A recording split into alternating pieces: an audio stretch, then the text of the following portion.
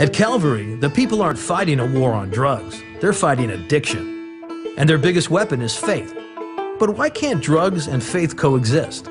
There's no communication with God through the means of a substance. The only way the Bible speaks to get reconciled to God and have communication with Him, Jesus says, I am the way and the truth and the life. No man comes to the Father but by me. What about, like, for instance, Native American tribes who actually use drugs to, at least in their terms, find God? A lot of times what people have done in history is they've even used mind-altering substances, which the Bible would refer to as, in some translations, witchcraft, some translations, sorcery. Here's the Christian perspective. Yeah. This is it in a nutshell. Right. You don't have so much of a drug and alcohol problem as you do a worship problem. We switch God for an idol.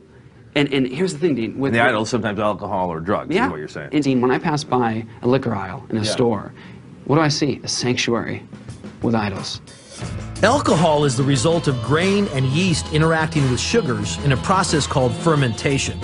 It's the most popular drug in the world. And today, about 140 million people suffer from alcohol-related disorders. So are there any biblical figures who speak about drug abuse specifically? One of the best you can go to would be the Apostle Paul, who dedicated his whole life to Christ, wrote much of the New Testament. He says, now the deeds of the flesh are evident, here's some, it says, which are immorality, impurity, sensuality, sorcery, idolatry. False gods never satisfy real spiritual needs. You can chase that all you want. You will always come back broken, shattered, and crawling. This morning we are starting a brand new series called Worship Junkies. That's right, Worship Junkies. You're not going to want to miss one part of this series. It's going to run for the next 4 weeks. This morning, before we dive in and tell you what it's all about, we're going to pray. You'll bow your head. Father God, thank you, Lord, for your presence that fills this place. God, thank you for the opportunity, God, that we have to come into your house, God, and freely worship you. And together, God, open your word and learn together. God, I pray today that you would just bring your word to life. God, I pray that you would help us to understand the words on the page. God, I pray that today we would speak the words from your heart to your people. God, let it challenge and change us. In Jesus' name. Amen. Amen. So I had a half-brother, but he was like my real brother. He lived in Dallas, Texas, my whole life. And he would come up in the summer times, and man, we would just have a blast. His name was Sean, and Sean was one of these guys, he could just walk in a room, and I mean, the party has begun. I mean, he walks in a room and it's electric, and he's known you for 10 seconds, and you guys are best friends, and you just think the world of this guy. He is just loud and proud and awesome. And he was also just an incredible athlete. This guy was like 6'2" and like 285 pounds. He could run a 5-minute mile. He was insane, stacked with muscle. The dude was amazing. He was a beast on the football field. He got, he was also very, very smart academically.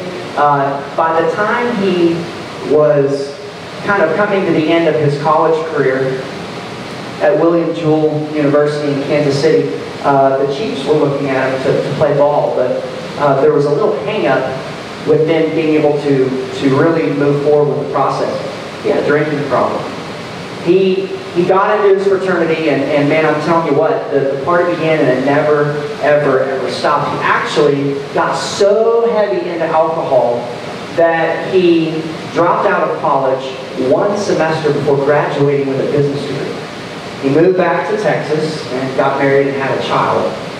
And from that point forward, he really never aspired to really maximize the potential that he had. He was an incredibly smart, very, very talented guy, but he really never, ever accomplished what he could have accomplished. And, you know, he really never stopped drinking. He just kept drinking and drinking and drinking. And that really became his lifestyle, to the point to where, he would have vodka stashed just anywhere you can imagine, in the towel closet, under the seat of his car. He lived on this stuff like it was water. And it seemed like for Sean, he wasn't really content or happy unless he was drunk.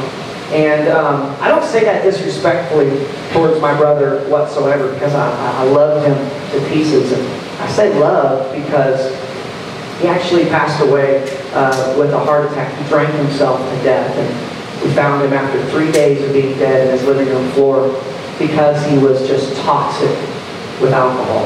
Life just completely destroyed because of addiction. And you and I, we all know of people whose lives have been dramatically, tragically impacted by addictions, by substances, by alcohol and or by drugs. And I myself have never been addicted to any sort of substance. I know Misty has not. But we know a lot of people, especially as pastors, we've met a lot of people who have had a lot of experience just being in the darkest, deepest moments of those addictions. And it's difficult. It is so extremely hard to dig your way out of those addictions. And I know for many that we've talked to, it is their go-to. It is the place where they can go and they can just wipe their worries away. They can go to a place where they just forget everything. The pain is just numbed over, by the intoxication or by the high that they're experiencing that moment. And it is their escape. They get to this point to where it's like, I have to have this because I want to experience that. I want to get to that place where I just don't care. Nothing matters. I can't feel any hurt. I can't feel any pain. It is my go-to. Right? You guys know what I'm saying. It's an addiction.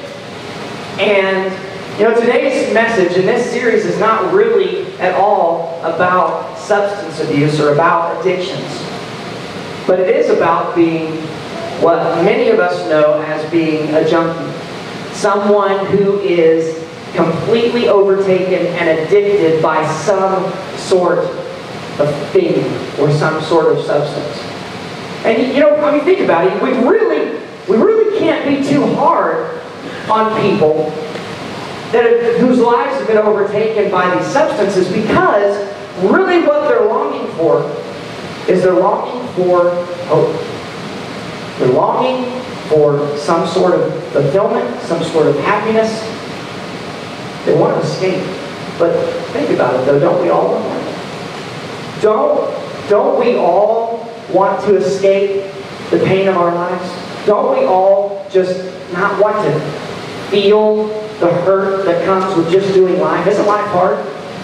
Don't we really just want peace to surround our lives? Don't we want comfort? Don't we want to feel like they're like we just can't feel it anymore and we can just kind of get away? All of us want to get to that place. Some of us just deal with it differently than others. What do you do? Because all of us have a go-to. What is your go-to? Or should I say, who is your go-to?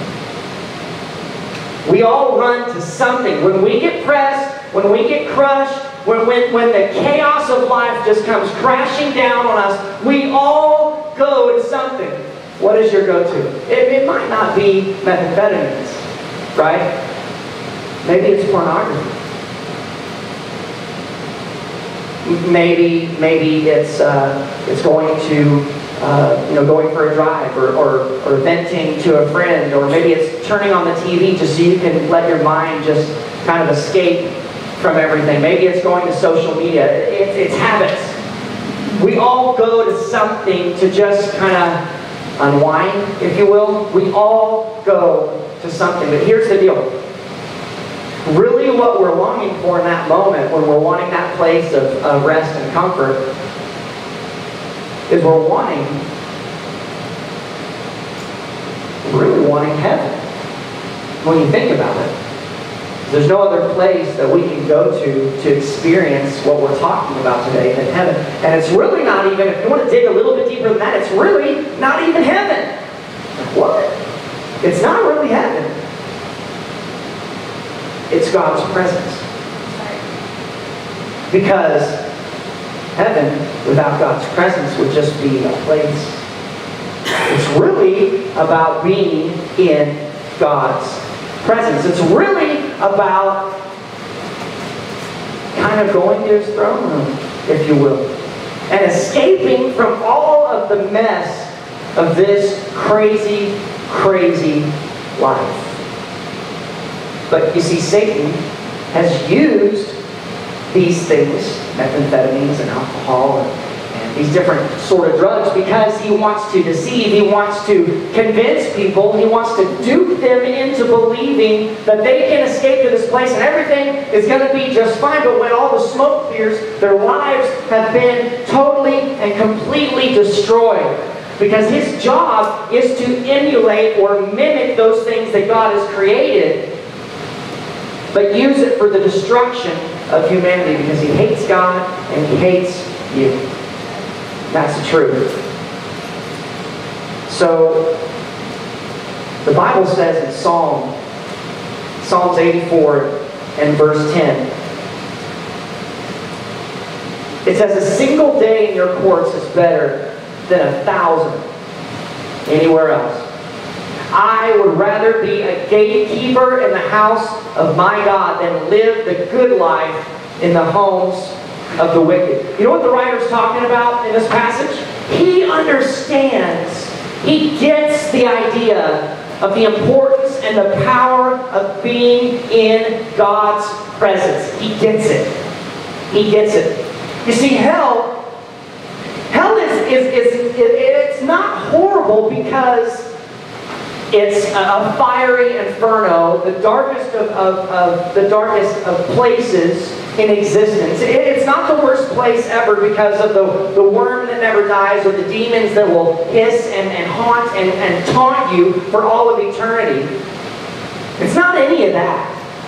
Hell is hell because God's presence is void from that place. An eternity outside of God's presence is hell. That's what makes it so very, very bad and intolerable. Because we were wired to be in God's presence. And that avenue by which we can get to His presence is called worship. You know, you may have grown up in church, or maybe you didn't. Maybe this is your first time to ever step foot in four walls that we call a church, where we have corporate worship services, if you will. Maybe you've heard that word worship, and maybe you don't fully understand what we mean when we say worship. When we say worship, we're not just talking about singing songs. We're not just talking about giving our offering, although those are forms of worship. We're not just talking about serving in kids ministry or holding a door, although all of those are forms of worship. Having no electric and camping did a number on me. Camping to me is a bad hotel, so no power for 2 days messed me up. I'll just tell you that right now. Emma was. No, I didn't even complain. It was awesome. But let me tell you, what is true worship? Brad explained what a junkie is. And you know, it's a sad commentary when we talk about junkies of the world. It is a really sad commentary. Normally, when we think junkie, we think world. We think just like Sean, who we love dearly and pray for him every day of his life, who couldn't kick a habit that got control of his life because that became his go-to. But what is a worship junkie? Let me tell you one definition of worship, and I love this. Worship is to honor with extravagant love and extreme submission. Worship, let me read it again, is to honor. What is to honor? Honor is to respect. Same word. With extravagant love and extreme submission. To worship God is to love Him so much, to adore Him to the point of complete and total surrender and submission of your life. It's not something that just happens when we walk through these doors and we enter a worship service. It is something that happens 24 hours a day, 7 days a week. Does that mean you go around singing? I hope not. That would be annoying. If you sang 24 hours a day, 7 days a week, all of us would be like, that is enough, right? My son talks non-stop. If he's 24 hours a day, 7 days a week, my oldest, he talks. And I'll tell you, just hearing somebody talking all the time is like, you have to stop now. You have to. God doesn't necessarily want you to sing all the time. He wants your life to emulate a person who is so in love with Him that your life is a life of submission. Now, out of that comes action. Out of that deep, extravagant love and that attitude of complete and total submission comes action. Let me tell you, worship is a verb. It is what you do. Junkie is a noun. It is who you are. All right? So listen to me. If you are a worship junkie, your attitude and your actions are displaying or doing something, and you are a junkie, which means you are addicted to God's presence. God wants His people to be worship junkies. He wants you to go to Him. A lot of times in our minds, we think because we live in America, we live in the home of the free, that we can just come to church. Man, we have a beautiful Bible. Or maybe we don't even have this anymore because we have these, right? And mine's old, right? Don't judge. That's a 5. I need to get a new one. We have our Bible. And man, we drive into church in our nice cars or our sweet minivans, and we pull up and we walk in, and we sit down and we get the best cup of coffee we've had all week, and some kind of crazy glaze, something from the That there's a French cruller.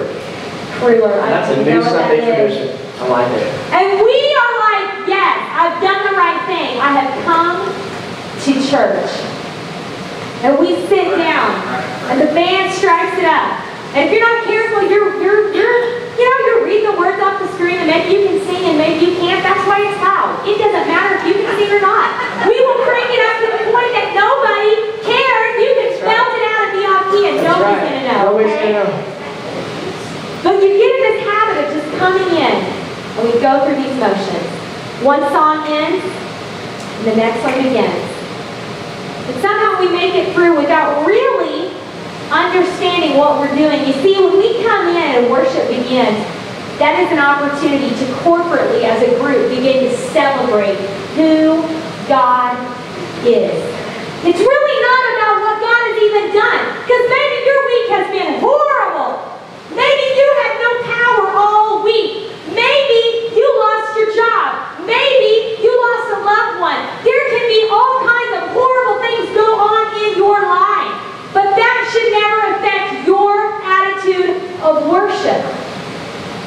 People that you look at who walk in peace, no matter what, are people who have begun to understand what true worship is. They have begun to understand that being addicted to God's presence, that becomes your go-to. You know, when you open to the middle of your Bible, if you have a real Bible rather than an app, if you go to the very middle, there's a book called Psalms. And Psalms is a book that teaches us what worship is all about. You could be going through the worst tragedy of your life, and you can pretty much flip to any page in Psalms and begin to read, and it will speak to your situation. Why? Because the author, David, authored so much of the Psalms. And King David was a guy who not only was he a musician, an amazing anointed musician who played a beautiful harp, but God called him to be the king. And when God called him to be the king, last week Brady preached about King Saul. He came after King Saul. But listen to me. He ran for his life. King Saul, after he wandered away from God, God lifted his hand off of his life, and King Saul was tormented by demonic spirits. And he called in David to come and play his harp. Now let me ask you a question. Why would King Saul, who's being tormented by demonic spirits, want someone to come in and play a harp? Because every time David would play the harp, because he was so anointed, God's presence would fill Saul's room. Saul himself couldn't get a hold of God, but David would come in and play, and God's presence would fill that room. But then Saul began to get so angry at the fact that David had the ability to touch heaven and that he had that relationship with God, that he began to go after David to take his life. So David spent much of his life running, hiding in caves. You know the song, Refuge. Mitchell sings it. It's an awesome song. You are my refuge. A refuge is nothing more than a hollowed out cave where you can get back in it and find safety, where nobody else can see you. And when David penned those words, God, you are my refuge, he was declaring who God was. Not what he had done for him, but who he was. God, in the middle of somebody trying to take my life, I'm going to run into the cave and I'm going to have a refuge. God, you are my hiding place. You are my go-to. When he became king, he made some really poor choices. And he sinned by committing adultery. And then by committing murder. And you can read then a psalm where he begins to confess his sin and say, God, forgive me. I want to come back in to that same relationship I had with you before. And at the end of his life, God made this comment, and he said, David is a man after my own heart. Why would he say that? David wasn't perfect, but David knew who to go to. David knew that his go-to was God's presence. You see, in our life, personally, as pastors, one of the coolest things that we ever got to experience is learning how to tap into God's presence. It's not something that you just come in and automatically you're like, woo! Like 5 minutes and we're good to go. Let me tell you something. If you've ever dated someone and tried to woo them over, it doesn't happen in a matter of moments. It takes time. And God's presence, God wants you to take time to be in his presence. Psalms 96 and 9 says this, O worship the Lord in the beauty of holiness, and fear before him all the earth. God wants our life to be a life of worship, to be a life of holiness, for him to be our go-to. We've come to the point, and it's happened over and over and over throughout the course of time, that we feel like a relationship with God is about a certain to-do list. I read my Bible? Check. God, these are all the things that I need today. I mean, my wife, she's driving me crazy, and my kids, they're brats, and my car is a piece of junk. God, you got to help me with all of that, and Lord, bless our finances. God, thank you for all that you've done. In Jesus' name I pray, amen. Check. Check. Check. Let me turn on a worship song. While the worship song is going, I'm going to go through my to-do list for my day, and off I go. And God says, I wanted to speak to you today. I really wanted to tell you something. But doggone it if you didn't give me any time. You went through the motions of the things that you know you need to do. I mean, yes, you need to be in my word because I can speak to you through that. Yes, you need to pray. But it's not just about what you want. What about what I want to tell you? Because communication is two-way. It's not just you talking to God, it's God talking to you. I think so often that we are missing it. The Bible says very clearly that in God's presence is the fullness of joy. It's what every addict is looking for. To be full of joy. To have the peace that surpasses all understanding, that guards your heart and guards your mind no matter what you're ever facing. Yet we've allowed life and all the distractions to take precedence over God's presence. And you know, we can even get in the habit of spending more time working for God than we do just spending time with God. And God, when he looks down, I don't want him to look down and say, man, I got a lot of worker bees. They're doing a lot in my name. But man, I miss them. I just want to spend time. I just want them to be in my presence. Right. You know, I want you guys to think for just a minute about the fact that, you know, God, our Creator, He made you and He made me, But why? If you go back to our Easter series, and I encourage you to do that, there's a really powerful series talking about relationship versus religion. We go back to the very beginning, starting with Adam and Eve. And here's what we find out, is that God wired you to worship Him. Think about it. I mean, God makes this big, beautiful garden, right? And He makes man out of His own image, and He crafts man from the dirt, the dust of the ground, and breathes life into him, right?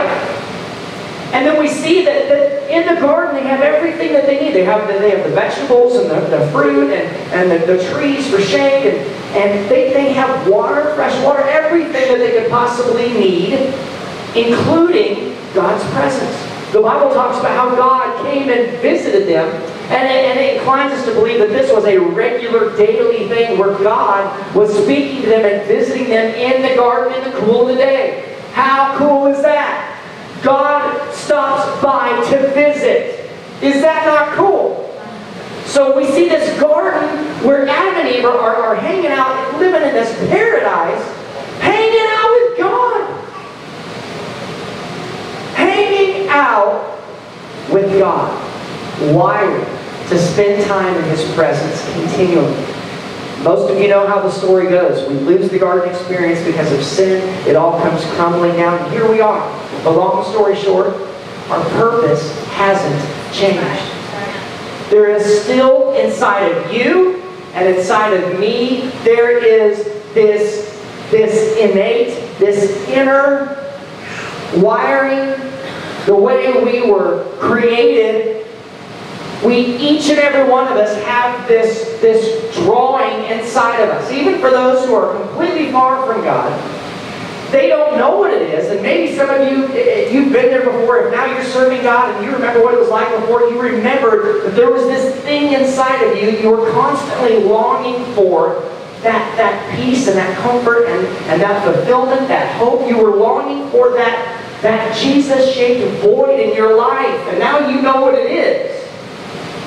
But we were wired to spend time in God's presence. And what's so crazy, what Misty's talking about, is that when you learn to tap into that, I'm telling you guys, I'm talking about a dimension that some of you in this room, I'm confident you don't have a clue what I'm talking about.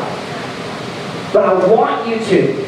I want you to know what I am talking about. I'm talking about a spiritual high like you've never experienced in your entire life. I'm talking about tapping into the presence of Almighty God. Next week, don't miss next Sunday, we're going to talk about how to tap into His presence, how to experience what I'm talking about. But what I want to tell you today, though, is you need what I'm talking about. I am telling you, if you don't know what I'm talking about, if you're scratching your head right now, you don't know what I'm talking about. You haven't experienced it yet. But I'm telling you, God has a deeper dimension that He wants you to experience with Him. It's called relationship. And it comes by being in His presence. And when you get in His presence, the Bible says in Psalm 16 and verse 11, it says, "You will show me, God, the way of life." How many of you guys are lacking life in your life? Right? Listen to me. You will show me the way of life, granting me the joy of your presence and the pleasures of living with you forever. Don't get distracted by the job and the house and the car and raising the family and breathing oxygen and then dying. Don't get distracted by that thing that we think is life. Really, really, truly, we are wired to be in God's presence. If you don't like worship, you ain't going to like heaven. Because there's going to be a whole lot of worshiping going on at the throne room of God. Worshiping Him for eternity. Eternity. There's not going to be earplugs. I don't think so, because I think that we all will be able to sing well, quite well. But the music is going to be jamming. It's going to be unbelievable. And I'm telling you right now, that you get into Revelation, you look about how the angels, there are angels, guys. They are assigned in the throne room of God to fly around the throne, constantly singing praises. Holy, holy, holy, Lord God Almighty, who was and is to come. Holy, holy, holy, Lord God Almighty, who was and is to come. And they are saying that, repeating that over and over and over and over and over. Why? Because He is worthy. And that is the word worship. Worship. He is worthy of our attention and our love and our affection, our adoration, our praise, everything that we are. He wants us to channel to Him. What is your go-to? When Misty and I figured this thing out called worship, when we figured this thing out called God's presence, we became junkies immediately. And we realized that we couldn't do without His presence. And once we learned how to tap into it, and there is a trick to it, once we learn how to access His presence, that is our immediate go-to. You think as pastors, you think we have a perfect life? Do you think we don't experience pain? Do you think we don't experience stress? You think that we don't experience heartache or troubles or challenges? You are mistaken. We experience a lot of storms in our life. The difference between us and the average person is that we understand how to access the presence of God. And we run! We run! We run into God's presence immediately. When we experience fear, when we experience trouble of any sort, we run into God's presence, because in His presence is fullness of joy beyond all measure. I don't know what it's like to be addicted to a substance, and I pray for those who are, that they would be broken from that. They would be healed from that. But I'm telling you guys, I am addicted to God's presence. I love being in His presence, and He wants you to join Him there. I want to tell you a story as we close today. There's a man by the name of Matt Redman. Some of you may know who he is. He was a worship leader in England. And he was at his church, and his pastor made this very, very bold announcement, this very bold declaration. He said, I feel like God, as a church, God wants us to see if we can experience Him in a way different than just bringing Him music on Sunday mornings. Let's figure out a way to access His presence without music. And Matt said, well, there goes my job. Because that's what he did. He was the music director, so now there's no music. And during that very, very, almost desertous time, if you will, in Matt's life, it gave him time to really think and really, really meditate on why he does what he does. And what is it about, how can we access His presence without all the smoke and the lights and the projector and the instruments and all this stuff? What is it really about when you take all of the bells and whistles away? What is it really, really about? It's coming back to the heart of worship. You know what's really cool? How cool our God is? He loves you so much that He orchestrated all of this today. Brandy made mention of this song in today's offering. This song was popular in 1998, 99. It was the most popular worship song ever. Think about how many years have gone by since then. She referenced a pretty old song today. She had no idea that this was going to be the closing remarks of today's message. She had no idea that we were going to conclude today's service with that song. What does that tell me? God's wanting to get our attention. During our time of worship, man, I love this church because, man, we love to worship. But as I'm standing here behind this keyboard so many Sunday mornings, I can't help but to just watch and see how people are engaging with God. And it becomes very evident to me that there are some who get it. And then there are some innocently that haven't got it yet.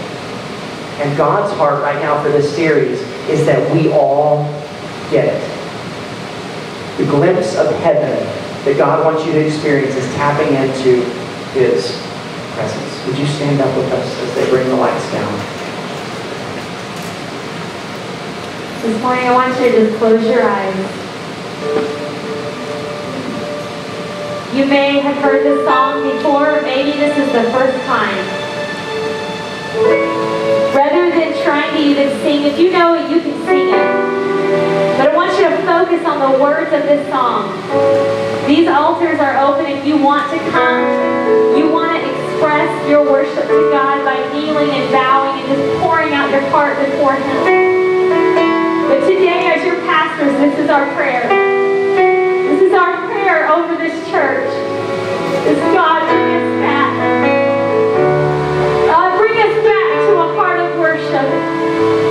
God, we love technology and we love reaching the masses through technology, and we're not going to go away from it because that is a gift you've given us. But God, we don't ever want to get away from your presence. It is why we do what we do.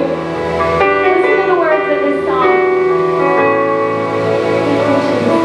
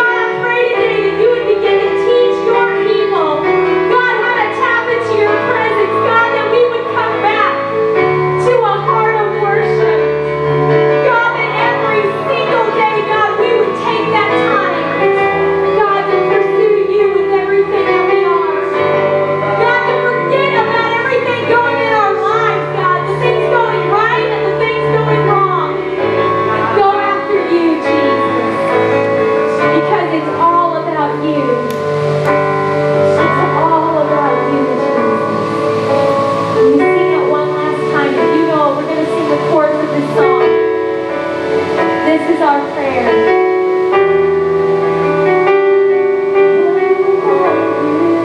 I'm coming back.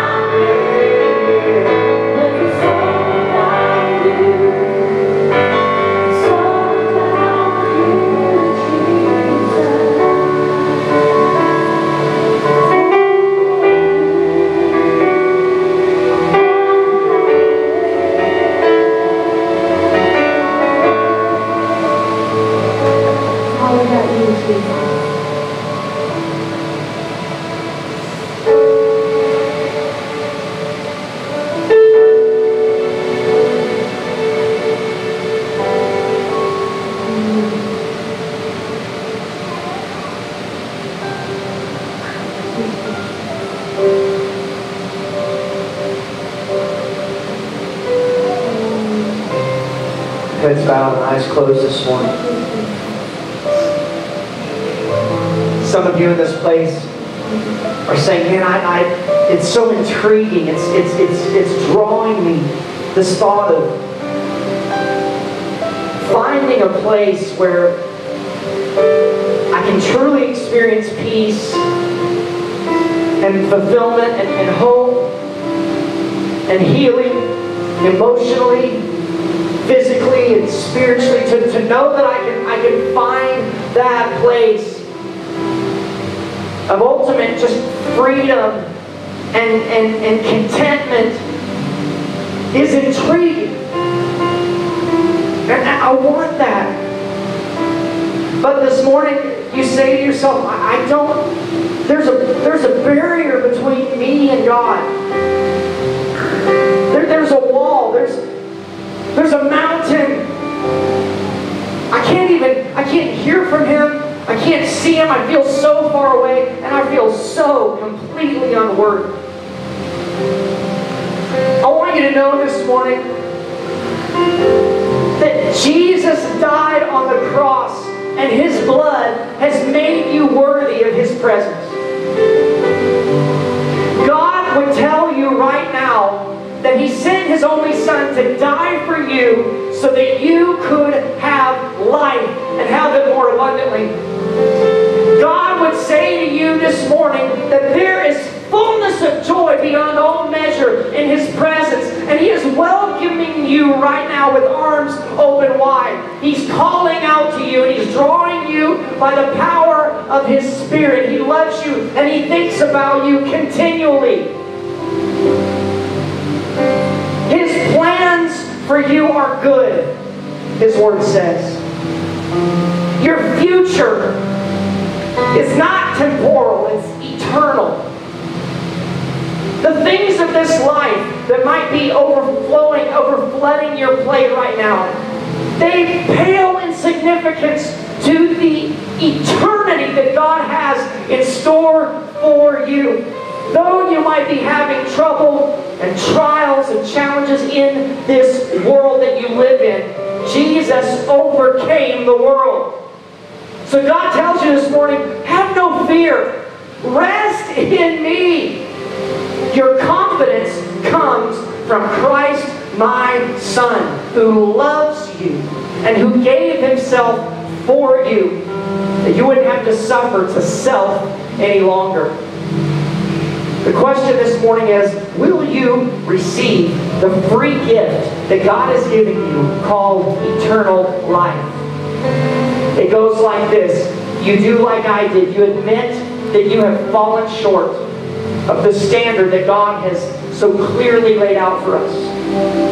It's called sin. And it displeases God. It grieves His heart dearly.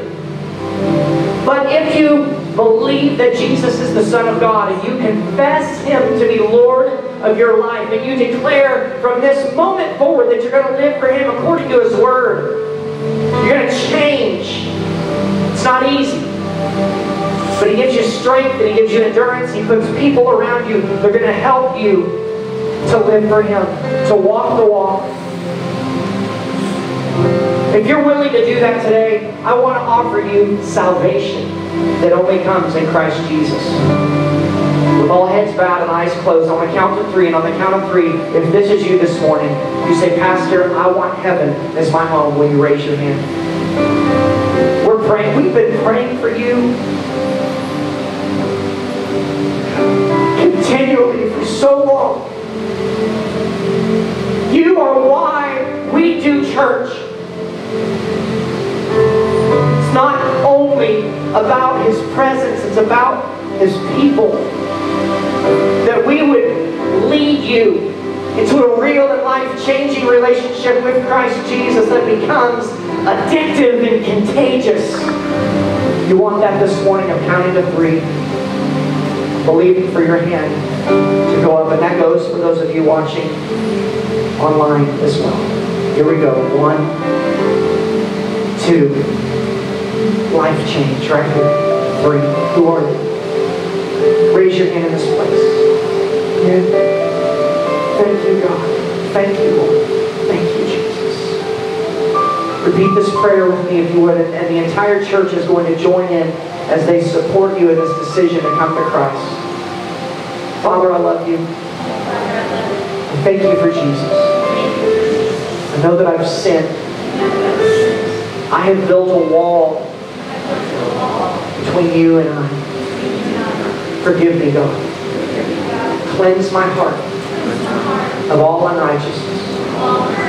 Make me brand new again. I believe in Jesus to be my Savior.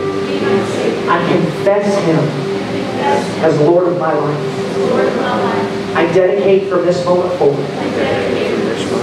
I will live for you, God. According to your word. Surround me with godly people. Make your house my home. In Jesus' name. Hey, thanks so much for joining us today. If you want to be a part of something bigger than yourself, give to our ministry. We've made giving easy here at Mountain Movers Church. If you have your smartphone, just text the number 918-223-8090. Just push in the amount you want to give and push send. It's that easy. If you don't have your smartphone, not a problem. You can mail your giving just as easy to 24,000 South 660 Road, Grove, Oklahoma 74344. Thanks for watching today. Hey, remember, we're dreaming big for you. We'll see you next week.